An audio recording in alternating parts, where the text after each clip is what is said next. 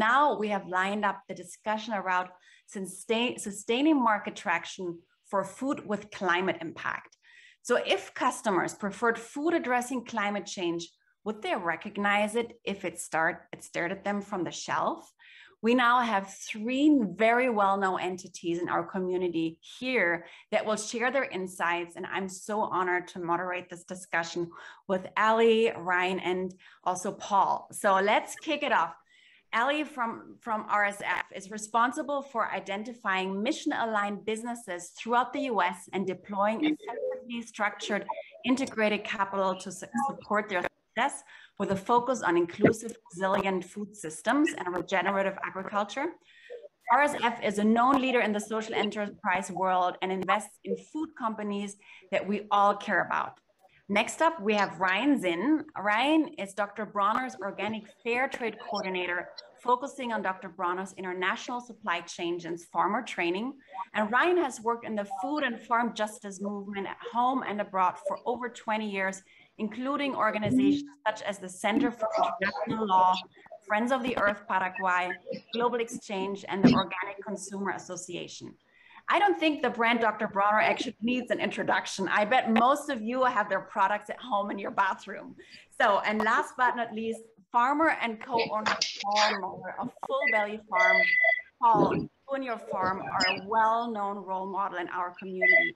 Full Belly Farm is a 400-acre certified organic farm located in the beautiful Capay Valley of Northern California, north of Sacramento and the Sacramento Bay Area. Full Belly Farm has been used organic practices since 1984 and is certified by California Certified Organic Farmers. So this was a whole lot of introduction here, but I just want to make sure the audience knows what wonderful people we have here with us. So thank you for joining us today. Let's get started. Let's dive into the discussion. So as you know, this event and a significant part of the US population are already converted when it comes to the urgency about climate change. People care and customers care. So Paul, I want to start with you right from the farm.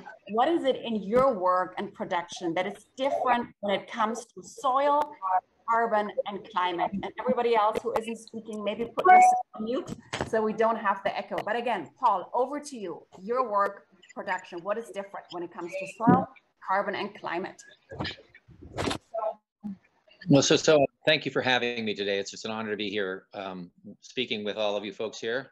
You know, we've been farming here at Full Belly for about 40 years, farming organically. I grew up on a farm in the Bay Area, actually in San Jose. And certainly the patterns in agriculture for the last 100 years have been extractive and have taken a huge toll on human capital in agriculture. People who can afford to farm or remain in agriculture has been diminished incredibly and has created a lot of stress, I think, throughout our country. For the last 40 years at Full Belly, we've been focusing on looking for a pattern of health that link soil, climate, and carbon. Those are exactly what we've been trying to figure out the last 40 years as organic farmers.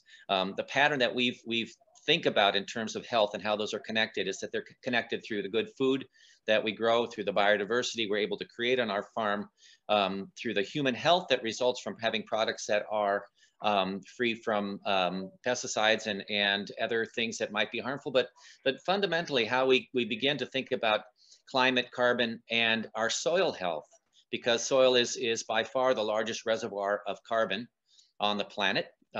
There's ways we as farmers can harvest that carbon effectively and put it in the ground to store it there, or use it as tissue for plant growth, or use it as root exudates that are feeding a myriad of biological life in a soil. So for the past 40 years, we've been focused on how do we as farmers change the design and pattern that most farmers have engaged in over time in order to increase the amount of total life in our system. And that includes certainly soil health. If I might just step back so everyone kind of understands what farmers fundamentally do, and I heard someone put it in these words before, and were pretty meaningful to me, that farmers focus on harvesting sunlight. And you say, well, no, real farmers focus on harvesting food or making food, but food is secondary to this whole process of photosynthesis, which is a dynamic process 50 billion years old in the soil plant carbon relationship that comes from harvesting that sunlight. And that carbon that's harvested in that process through photosynthesis goes into plant tissue and it goes into the soil to feed a myriad of life there. So this is a 50 million year old formula that we participate in. And I think as investors, you need to be thinking about it'll be here 50 million years from now. Those fundamentals of soil and sunlight and living plant tissue and all the life that's associated with that will be here 50 million years from us. So it's a good investment. I love it. It's a pretty stable investment. It's a long-term investment. Certainly something that Woody has talked about in the book about slow money, but it's a very powerful investment. So organic agriculture, since its inception, and we've been an organic farm for those years, after leaving my family farm, we decided we wanted to farm organically to deal with some of the issues of design. We're primarily driven by the idea of building soil. And the connection between soil carbon dioxide and climate and soil. And there's a direct and measurable relationship. Over these 40 years, our soil health has changed. Our soil, the amount of carbon in our soil has changed. We have measurable carbon at depth that is greater than some of the natural environments or hedgerows that we're planting to create stable environments to grow beneficial insects. But in our fields, our soil carbon at depth from cover cropping and cropping it continuously and feeding that soil system has actually grown measurably. So again, there's an investment, long-term investment that we're making that's now measurable. We have scientists coming to our farm to measure that, and they're being excited by the fact that we can grow more in our fields than we can in stationary areas that are not moved or molested or changed or manipulated like we do in farming. Okay. So we minimize extraction to create patterns of health, to grow more layers of life here on the farm, and to manage decomposition and carbon accumulation on our farm. So it's a different kind of agriculture. Organic agriculture is different as practiced throughout the country by most growers. We think that if you look at the organic agriculture movement, it is a great example of how very few people have made significant change in the food system. But it's happened over time. It's happened over 40 years, where we've gone from basically our first organizational meetings 40 years ago of how do you create certification, how do you create transparency, how do you create confidence in the consumer end, has been something built over 40 years where now it's a pretty significant structure. And a lot of players are beginning to think about investing in organic agriculture. So it's a great success story, but it needs to be accelerated. Absolutely. And I just wanted to point out I don't want to cut you off, but I somehow have to cut you off. I just wanted to let you know there's lots of good comments about what you shared in the chat as well.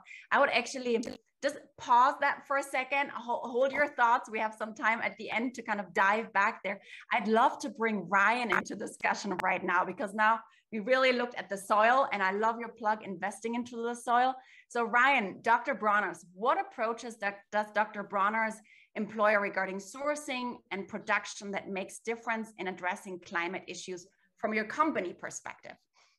Thanks, Angie. And that's a real tough act to follow, Paul. So I will do my best. Yeah, nonetheless, Dr. Bronner started a little over 15 years ago in really building out our own vertically integrated supply chains, because that was one of the few ways we could actually get a real sense of what's happening on the ground and really have an impact. So our really point of departure is working with smallholder farmers all around the world, and we work with some 10,000 smallholder farmers, Africa, Asia, Latin America, and the Pacific. And really our focus has been multifaceted. Really our sort of first entry has been getting farmers within the National Organic Program as a jumping off point. But really the bookend of that is really fair trade. And so when we talk about any type of strategy focusing on regenerative organic agriculture, it is really looking at those two aspects. It's one, soil health, but also the sort of fairness aspect. I think we need to really focus on making sure that farmers and farm workers can actually learn a living as they sort of like address the climate crisis, improve soil health, and really provide healthy and nutritious products for us. And then secondly, what we've realized over the years to actually get to that point, as we've moved from organic to fair trade and now to the regenerative organic certification model, is really focusing on building both economic development and resilience within our supply chains. And this has been really critical, especially in the last 2 years, as we've seen sort of this dual crisis of both COVID and then some really serious climatic disasters impacting our supply chain. So really having those relationships, I think, is the greatest pathway to actually have an impact on the ground. And by doing so, we can actually work with farmers to develop strategies that really address things like resilience and soil health. And that really ranges from, you know, really large scale projects to develop agroforestry programs in a number of countries, to developing sort of a really soil centric strategy in India, for example, where we source all of our mint oil, that really focuses on really diverse crop rotations, building up soil with a pretty large compost operation, and also providing training and incentives for farmers. So I think it's really tough to really focus on one thing in particular, but I think it's just really kind of a multifaceted approach that can really tackle both the plant climate crisis and the reality on the ground. Thank you. And thanks for also really putting the farmers into the pictures around like building relationships and working so closely with them. So music to our hearts here. So, I mean, now, given that your products are all deliberately grown and produced to move the lever on climate, how do all the people who care know about this, right? There's a lot happening, but people just don't know about it. So what are you looking for to get the differences across in a very, very noisy and crowded market with a fair share also on greenwashing happening? And Ali, I want to kind of give that first to you, because as an investor and underwriter, you have to be worried about if all the great missions of your lenders get traction, you know, how do they keep it? So how are you thinking about this, cutting through this noisy, crazy market that's happening and also all the greenwashing? Share some thoughts with us. Great, thank you. I'd be happy to. So from, you know, the financial business analysis perspective, I immediately go to market channels and wanting to understand where consumers are shopping, where is that shelf, right? And whether it's traditional grocery, health food stores, farmers markets, delivery services, company-specific websites, I am seeing an increasing pattern, I think we all are likely, in consumers relearning how to look at products, slowing down the process, turning over the packaging, looking at the ingredients, looking for certification, the importance of name recognition that comes through a lot of the work that these entrepreneurs do in publications and conferences, impact initiatives, websites, really educating consumers. And, you know, kind of drilling down a little bit into my role in it, I'm looking for measurable impact. So it's very easy to make grand overarching statements about things that an organization cares about, but are they actually measuring that? And are they looking at the right impact objectives? And increasingly, you know, we're all desktop detectives, I think. You know, we're spending so much time at our desktops. Consumers have a lot more access to information and due diligence, and a website is essentially a storefront for entities. So, you know, it's important for organizations to be making the best case scenario, making it count, and tracking their impact and effectively communicating it. So a little bit more detail, you know, from the lender perspective.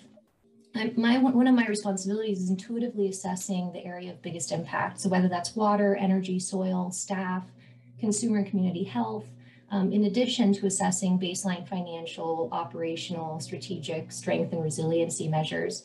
I'll give an example, right? We're in an era of volatility in utility expenses. So renewable sourcing mitigates that effect on an operating expense bottom line perspective.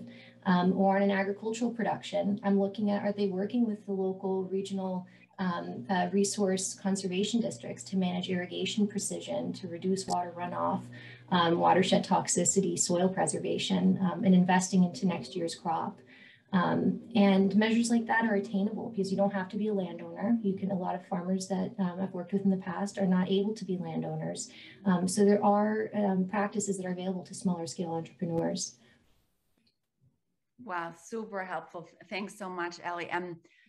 I actually want to bring it back now to Paul. Paul, let's get you again into the discussion as well. Like any points you wanted to share, but also really around, you know, how do you raise awareness and how can you align also with your peer community to amplify the voices? I know you have been into the organic certification space for a long, long time. So how do you raise awareness, Paul? Share with us your wisdom.